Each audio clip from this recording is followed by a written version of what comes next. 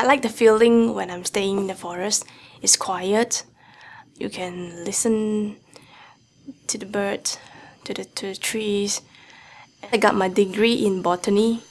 If I'm not taking botany, I might think that these trees are all the same. They are green, they are trees, they don't have name, but actually they do. I found it's great working in the forest. My name is Kwek Jiun. I'm from Kuala Lumpur, Malaysia.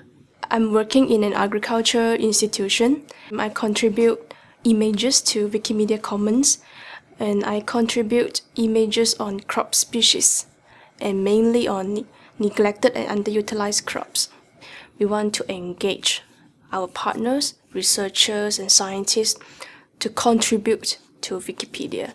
Most of the time, they are good pictures captured by researchers, by scientists on crop species, but they put it in their personal external hard disk, they put it in their institution repositories, and that we found it is better for us to put them in a public repositories where everyone can see, everyone can use.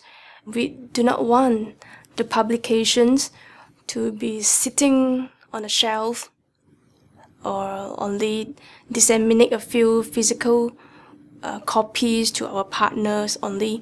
We want readers to access images. I believe in the agriculture community or in the researcher community, they are not aware of the potential with working in Wikipedia.